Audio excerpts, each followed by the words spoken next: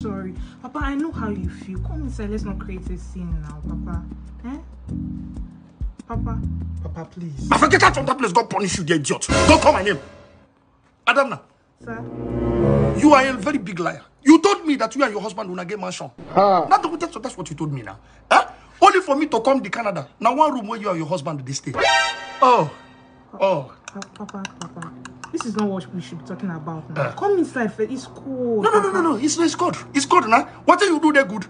Your father come from Nigeria yesterday. I know if you rest. Where make una carry me go hotel, make I go rest. Una no carry me go hotel. You and your husband sleep for bed. Una keep me for ground. Cold time. Your husband, your father, they lie down for ground. You don't have conscience.